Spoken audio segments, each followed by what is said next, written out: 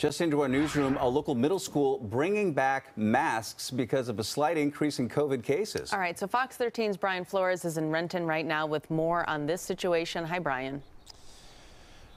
Hi, guys. Yeah, so here in Dimmitt Middle School, technically in unincorporated Seattle, but it is part of the Renton School District. Students and staff are being asked to wear masks once again because of a slight risk in COVID cases. So to talk more about that, I got Randy Matheson. He's a district spokesperson for the Renton School District. Randy, thanks for joining us this morning. Give us an update on the situation here in terms of Dimmitt Middle School. What's going on? Well, we've been testing students with parent permission ongoing at all of our schools, and what we've seen here at Dimmitt is an increase in COVID cases, and working with Public Health Seattle and King County, it's been determined that they've strongly recommended we return to masking at this school. Okay, so how many cases are we talking about, and how many students total here in the district? School? Right now we have 38 total cases here at Dimmitt. That's throughout the month of April. So for the full month, we've reached about 38 cases at a school with about 650 students. Okay. What is, I know you work with, King County Public Health on situations like this, as with most schools, but what is the threshold for the district to say, okay, this is way too many cases? Is it 35 cases throughout the month? What is that threshold?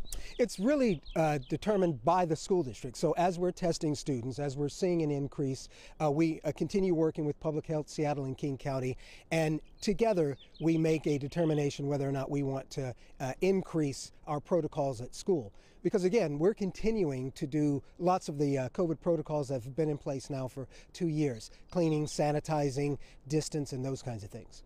Do we know how long masks are going to be a part of this equation? Is it going to be for the rest of the week? Do you even know that?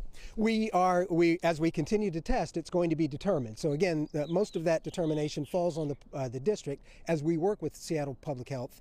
But right now, we're going to continue testing, and hopefully what we see is a drop in cases, and we'll make the determination about masks here in a few days. Okay. Are there any other schools that are maybe on the threshold of perhaps getting back to masking at this point? Are there any other schools affected by this? Currently, no. Well, we don't have any additional schools that we see that show this kind of spike. But again, we're testing on a regular basis at school with parent permission. So it could increase, and again, here at Dimmitt, we could see a significant decrease over just a couple of days. So. And again, parents are notified when? We worked this out with Public Health yesterday. They strongly recommended we return to mask here at Dimmitt, and we notified parents and staff yesterday. Randy Matheson, spokesperson for the Renton School District, appreciate your time. So that is the situation here at Dimmitt Middle School, one of the only schools here that we know of in the state that is returning to masking because of a recent yet small spike in COVID cases. We'll bring you more throughout the morning, but for now, live here in the Renton School District, I'm Brian Flores, Fox 13 News. Back over to you.